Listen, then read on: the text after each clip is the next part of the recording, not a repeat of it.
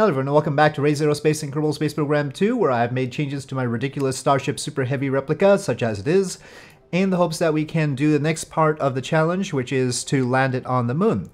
And in order to do that, I decided to replace the swivels on first stage with vectors, which you might have seen on the previous video, caused problems for us because the joint here tended to wobble all over the place. I've tried putting struts there, but that has not helped in particular. But we will limit the gimbling on the vectors. So previously we had swivels here. We still have the reliance on the outside, but we had swivels here, and they don't provide enough thrust to fully fuel the Super Heavy though.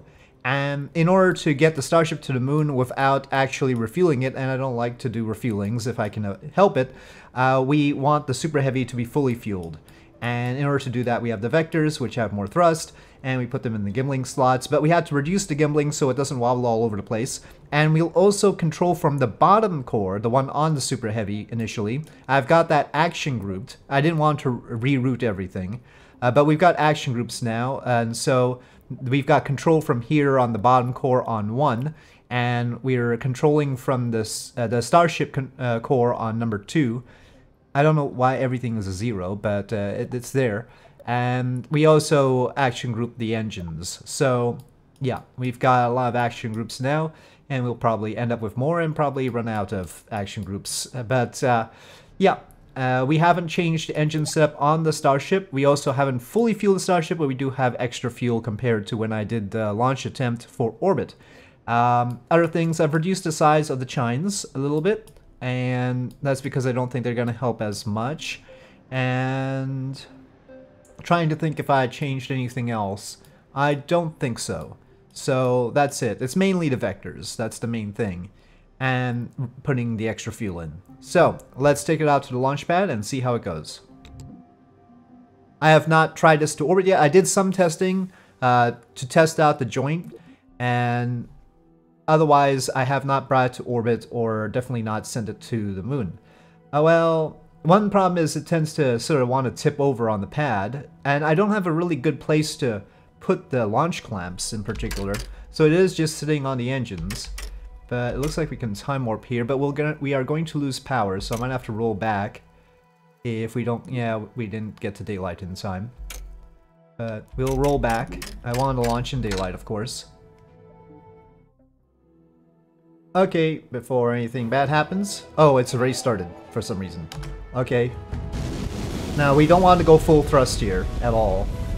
Speed is not our friend in this case, and I'm gonna press 1 to control from the lower core, hopefully. But it's already wobbly. Oh, we've lost our fin. You know, let's revert. I don't want to lose the fins. Too much force. Too much force.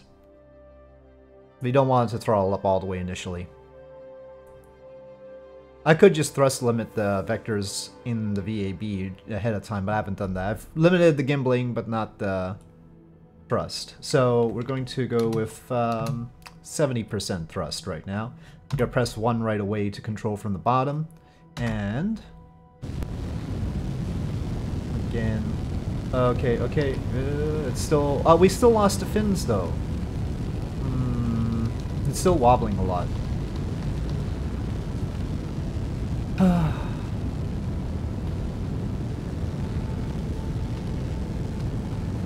Okay, it does change which core we're controlling from. But, no, let's roll back to the VAB. Try and start from there. Maybe I should just add launch clamps. But there is a problem where I don't have a place to put them. You can't attach them to the fairings. And putting them inside and like clamping to the fuel tanks is probably a bad idea. Probably. So I'll be going right through. We could tweak them out, I guess. Like so. Well. Okay. 1 to control from the bottom. And throttle down. And ignition. And launch. Very gently now. Still wobbling. Ah, the fins still fall off. I mean, I don't blame the game for having the fins fall off. They're sort of tweaked out to the edge of the fairings. I have launched this like this without them falling off. Maybe if I throttle down even more. They lasted longer this time. Maybe a lower throttle? Let's try a lower throttle. Let's try like a Saturn V launch kind of thing. Oh, maybe a little bit more than 55. It's not going up. It's not going up. Okay, just barely accelerating is what I want here. Wastes a lot of fuel, but we do have a lot of fuel. So, if that's what it takes to keep everything intact. The gimbal on the vectors is limited to 50%. I also removed the control surfaces from the chines. I think we should be able to accelerate more now. Looks stable. It looks stable. I'll throttle down a little bit and start to try and turn though. The swivels are a bit easier to deal with. They're very tame. The vectors are super powerful and wiggly. Oh, we lost the fins. Okay, well, see, I can't go that fast apparently. We'll proceed though. Challenge didn't say we had to carry the fins. In fact, the version that lands on the moon isn't even supposed to have fins.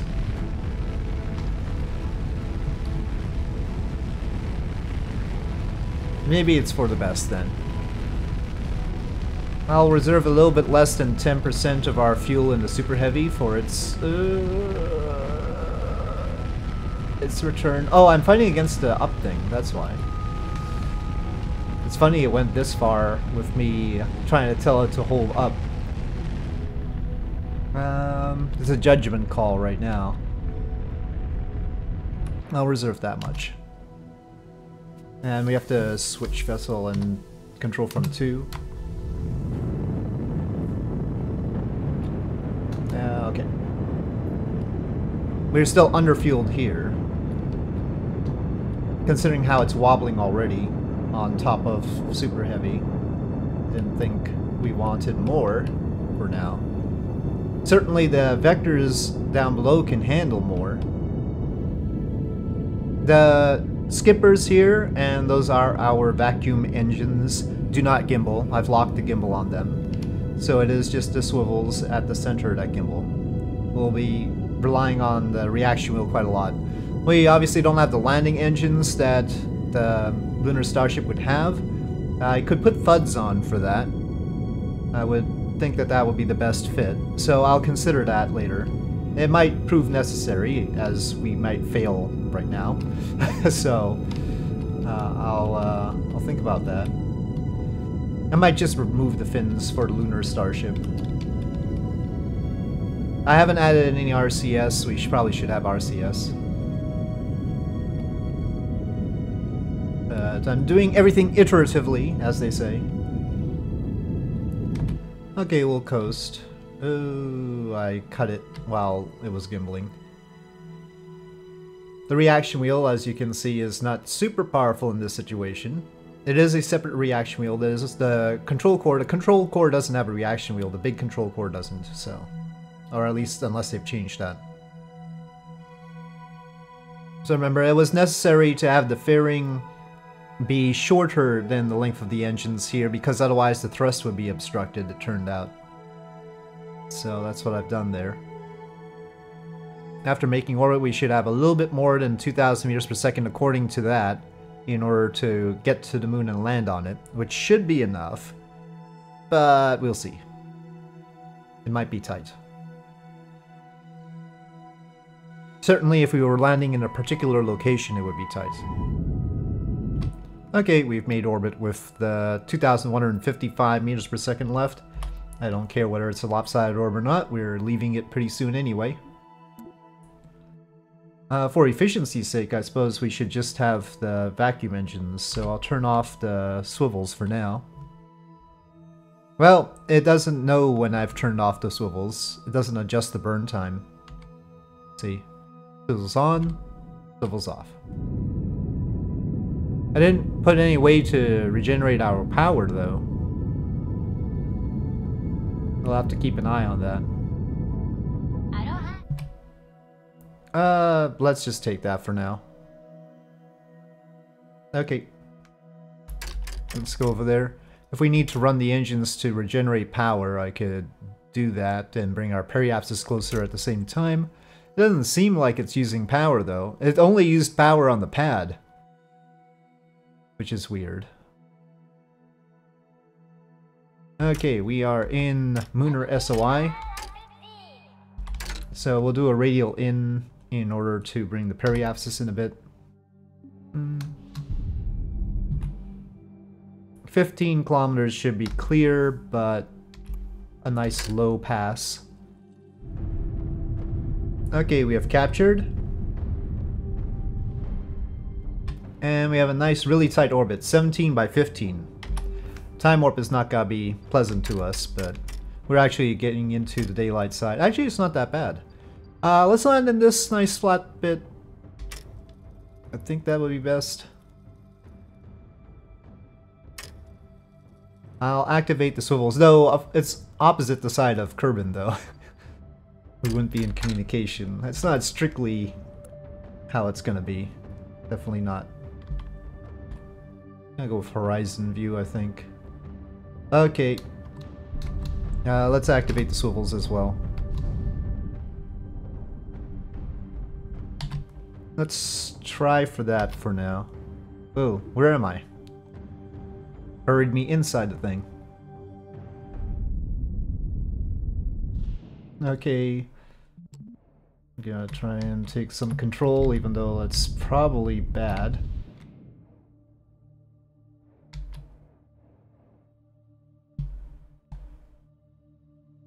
On the bright side, it didn't say I had to land vertically. They also didn't say it had to land fully intact, you know. You always have to work to the requirements here. They didn't say anything like that.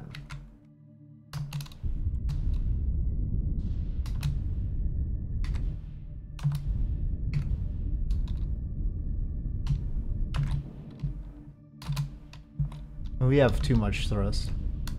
Maybe I should just land with the swivels.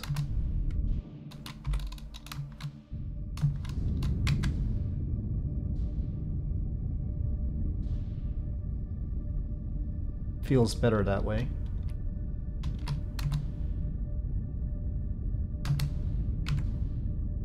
Oh, a little bit of sideways. Okay. Can you hold it? It's toppling. I need landing legs. It's toppling. It's toppling. Well, they said land. It didn't say lift off again, right? Up. Can you go up? I think the reaction wheel's powerful enough.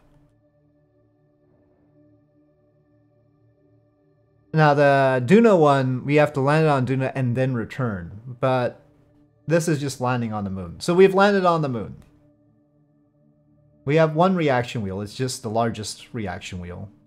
And we just barely made it, which is how I like it. I don't like to have extra margin. So we've done it, folks. We've done it, apparently. I wonder how it's maintaining this particular pose, but there you have it. We have landed the Starship on the moon, and the next level is Jeblo. Fly a Starship replica to orbit and land it propulsively at one of the KSC's 4 landing pads. We may have to make adjustments. We'll need to try and figure out how to keep that extra fin on, but I will tackle that next. Well, I mean, it might not be the next video. I might have some other thing that I want to do, but I'll ponder that as far as the next development of this system. So, with this tenuous pose here, I'll say thank you for watching. I hope you enjoyed this video. If you did, please do press like. If you have any comments or suggestions, please leave them in the comment section below, and I'll see you next time.